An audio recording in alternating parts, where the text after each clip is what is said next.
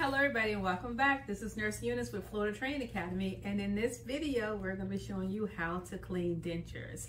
We know that dentures are extremely expensive, and so you want to make sure your dentures are in a case. For the state of Florida exam, don't forget that denture care is a two-part skill. After cleaning the dentures, using the denture brush and the denture paste, which they'll have toothpaste, you have to go back and provide mouth care.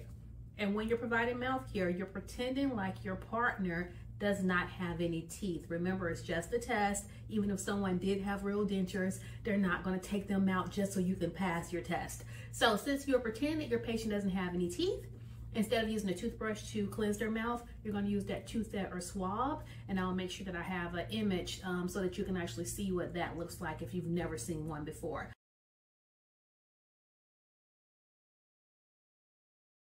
But let's focus on first things first. Let's focus on denture care. All right, so I'm going to go ahead and open up the cap and place my dentures on the countertop. I'm going to put a washcloth in the base of the sink. We know that when dentures come out of someone's mouth, they're really slippery, and so we don't want them to hit the porcelain, the inside of the sink, and be damaged. I'm also going to start running some cold water. We only want to use cool or cold running water on our dentures. We don't want the water too hot because real dentures could be affected or reshaped by the hot temperatures.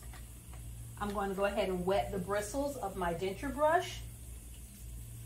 At the test site, they may have you using toothpaste, but in the real world, we use denture paste on dentures because toothpaste would cause abrasions that would allow germs to grow on the denture and cause the dentures to have an odor. So test site, you use what they have. Real world, use denture paste on dentures.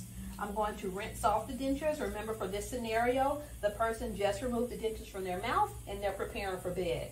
I'm going to brush all surfaces of the dentures. This angular portion, let's say there was some adhesive or something in the denture, I can remove that, or some food particles. I can use the angled portion for that. Make sure you hold the denture securely, and when you're done, there should be paste all over your denture. You can now rinse.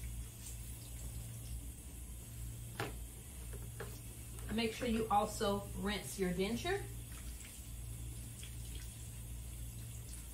When you store the dentures in a cup, especially if you have the upper and the lowers, think about the orientation, how they go in the mouth. And that's how you want to put them in the cup too. So since these are the upper dentures, we're going to put them in the cup with the teeth down and the gums up.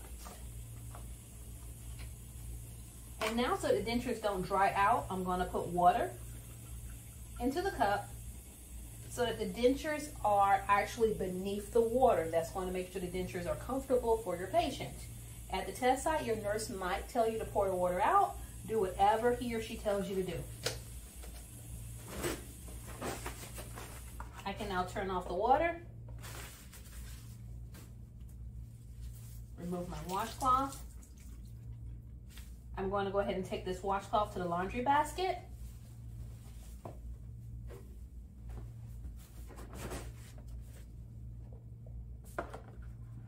I can now take my denture supplies back into the clinical room, open up the cabinet and store them.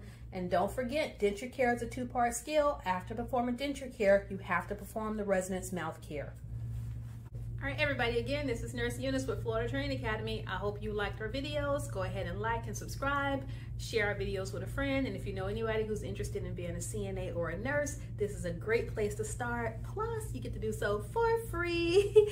All right, everybody, have a blessed day. Bye.